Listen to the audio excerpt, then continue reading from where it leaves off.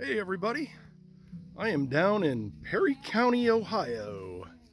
This is where I grew up, near the town of Mount Perry. And my buddy owns a few hundred acres down here, family. His dad bought it back in the late 70s, I think. And we come down, I went to high school with all these guys. And been doing this camp down here for, well, since 1994 actually. So this is like 29 years of tradition coming down here. Come down every fall for deer season, but in the spring we do, if you guys saw the hobo shoestring video of us talking, we do Morel mushroom hunting. And I mean, you can find them, they grow in every state, but this time of year, these are morels. They're cut up. We're soaking them. We found a pile. One of my buddies found a pile of them this morning. I mean, there are, gosh, I don't know what they get out of a pound of mushrooms, but these are like the big yellow sponge mushrooms. So Google Morel mushrooms. They're an absolute delicacy. The way I like to cook them is, and I think I might have another video on my channel cooking them, but basically you like roll them in flour and cook them in butter, and they are amazing. Rusty. You put them in flour, roll them in flour, and then cook them in butter in like a skillet or on that griddle out there, and they are just amazing. And for whatever reason, morel mushrooms, they can't grow them commercially. So there's like about, well, it depends on what state you live in, but there's about a month-long window when they pop up in the woods, like over here or up there. And there's tips. You can watch a million videos on finding morel mushrooms. I've been hunting them since I was like 13, I think. 12, 13. I think Dad took me out, and it's like, I always say it's kind of like Easter egg hunting for adults, because if you saw what they look like, they blend in with the forest floor like perfectly.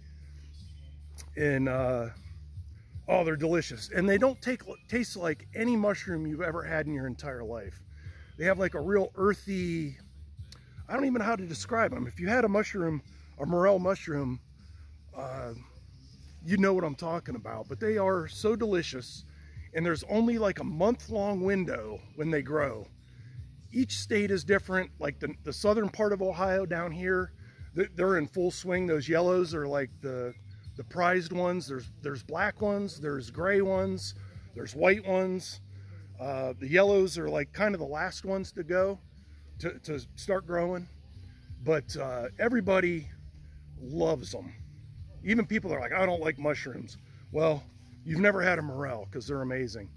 And so back up home in Medina, we're like a week or two behind in the growing season for those. So they're up there now. Probably the grays. I think it's the blacks that start first, and then the grays, and then it goes to the yellow. Like I said, the yellow ones are kind of the last ones. But yeah, so when I get back up home here after this weekend, the yellows will be up there. So, but yeah, Google morel mushrooms. They're amazing. All right, everybody, thanks for watching. This is Perry County, Ohio. Most people in Ohio don't realize, like the southern part of Ohio, it's very hilly. It's kind of like West Virginia, actually, where I grew up, which is, yeah, I'm a hillbilly transplant to northern Ohio.